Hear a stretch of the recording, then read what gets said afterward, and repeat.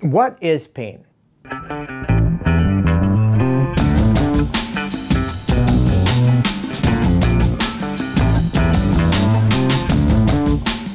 Pain is an experience that has been in civilization since the dawn of our history.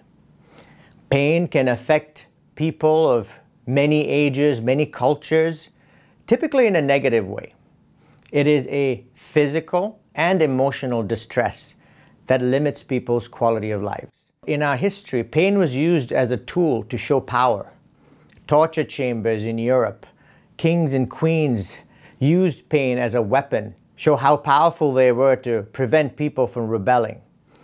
And we've learned a lot from all these devices and tools, and we truly understand the many different aspects of pain.